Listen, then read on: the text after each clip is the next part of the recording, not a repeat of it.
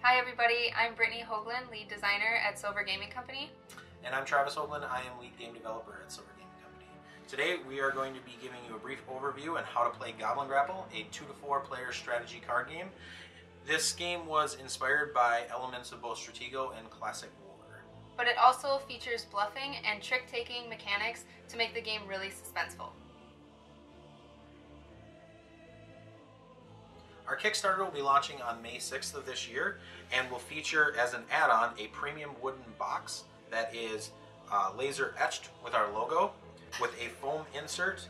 This example in particular is just a review copy of the game. This is what we've been sending out to reviewers to review the game. The final box art is still being made, but obviously we'll have it ready for the Kickstarter. In the game, there's a total of 7 different types of goblins. Each one of these goblins features a number in the top left-hand corner. This is their attack power. Typically, the higher the number means that you're going to win against a lower number in a battle. However, there's certain cards that have special abilities. So the 0, 1, and 2 all have unique abilities associated with them.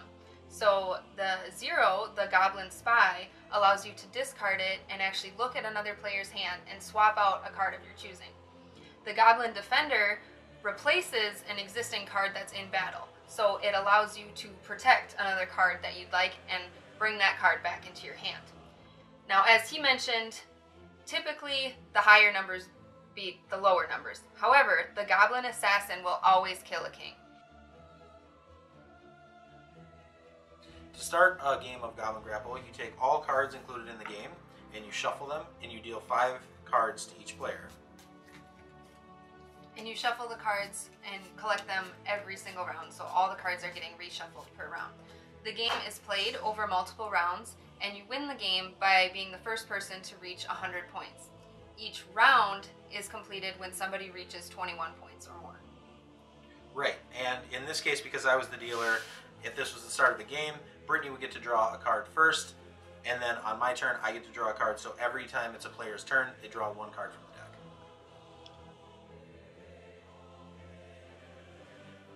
Okay, so at the beginning of your turn, you get to draw a card. Then you have as many actions as you want. The 3 different actions that there are is to place a Goblin Spy, place goblins into your own army, and attack another player. And you can do as many of each of those actions as you choose. So in this case, I'm going to play a Goblin Spy, which allows me to look at his hand. And when I show her my hand, I make sure that other players don't also see my hand. So in that, I got to look at his hand, take a card of my choosing, and replace it with a card of my choosing. So another option is to place goblins into your army. And those are played stacking on top of each other, and your outermost goblin is always attacked first. Another option that you can do is to engage another player. Okay, so here's how a battle would play out. I'm going to engage him with a 3. Which then I have to flip my outermost goblin card. And it's 2. So a 3 beats a 2. So I'm going to take that and secure that in my garrison. Those are locked in points for me now. Now I'm going to battle him again with a 5. And he has an 8. So he would win. However, I'm going to play this Goblin Defender and take back my 5 so I don't lose that card. Okay. Then I would take these and put those into my garrison, and I have a locked in 9 points now. So now we're going to cover how to resolve ties in Goblin Grapple. So if it were my turn and I were to attack, I'll flip over my outermost card, which is also a 3. Now in this case, because I'm the attacker, I automatically have an advantage, meaning I'm going to automatically take both of these unless she decides to respond with her card face down. Yep, so it's my choice whether or not I'd like to re-engage, but if I don't, he'll get to take those cards. So in this case, I'm going to choose to re-engage. And now it would be her advantage now. She's going to take both of these by risking that card face down. I don't know what it is still. If I choose not to re-engage, she's going to take both of those and this will go back to her hand. In this case, I'm also going to re-engage. So I flip over mine, which is a 5, so I get to beat his 3, and so I get to take all these cards and lock them in as points into my garrison. Now what that did though is she's completely out of cards. I still have cards. Knowing that, I will attack again her remaining goblin in her army. Which is a 3 again. And because I have a card and she does not, I'm going to automatically get these goblins. Right, because I don't have a card in my hand to choose to re-engage, so I don't have that option, so the cards go to him. Right. In the event that I did not have this card and I would have attacked, then it would be a split pot and she would get a 3 and I would get a 3. And that's how the battling works in Goblin Grapple. So in Goblin Grapple, you get points for what's in your garrison as well as what's down in your army. However, the cards in your hand do not count for points.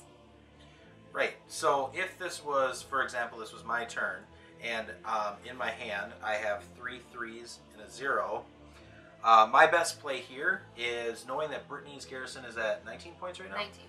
I am going to put these 3 goblins down into my army, and I'm going to attack with my Goblin Spy. Which is... So it gives me 22 points, which effectively ends the round.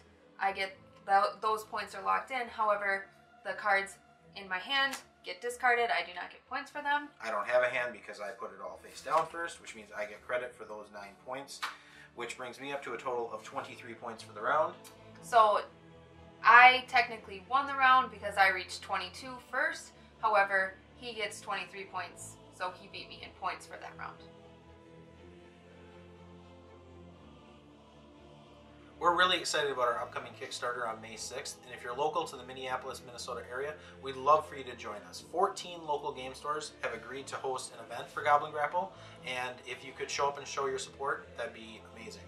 And if you're not local to the Minneapolis area, we'd love for you to check out our Board Game Geek page, where you can find a free print and play version of Goblin Grapple, so you can try it out for yourself.